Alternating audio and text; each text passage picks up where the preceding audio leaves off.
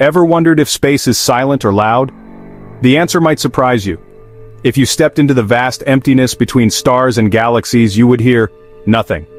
That is because space is a vacuum. There is no air, no gas, no medium to carry sound waves. Sound as we know it simply cannot travel. But that does not mean the universe is completely quiet. Inside stars, gas clouds, or even planets, particles are packed close enough for sound-like vibrations to ripple through. And places like Mars, which has a thin atmosphere, can actually carry sound. NASA's rovers have even recorded Martian winds. Even more incredible, space is full of electromagnetic waves, plasma waves, and magnetic pulses. We cannot hear them directly, but scientists can translate them into audio.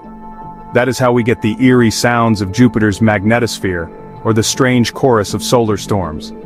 So no, space is not loud in the way we are used to, but it is buzzing with invisible music. The universe is always talking. We just need the right instruments to listen. Space is quiet, but it is never silent. If you enjoyed this, follow for more science facts.